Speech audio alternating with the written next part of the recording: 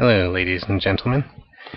I've rigged up a demonstration of an incandescent light bulb. The components I used were a bit of stainless steel wire, a bit of glass tube from a glow stick, and a couple of 18650 laptop cells. And the output is about 6 volts, 7 amps. And here is the light, almost invisible. I flattened the wire in the middle and cut it thin so that it would illuminate in the center and not melt itself.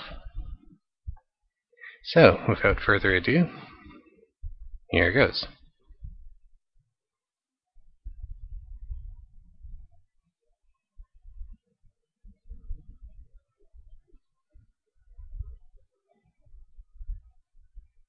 The blue light you see is infrared emissions.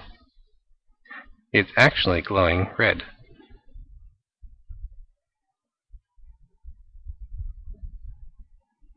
At this point, it's starting to melt through the glass tube, which is less than a millimeter thick.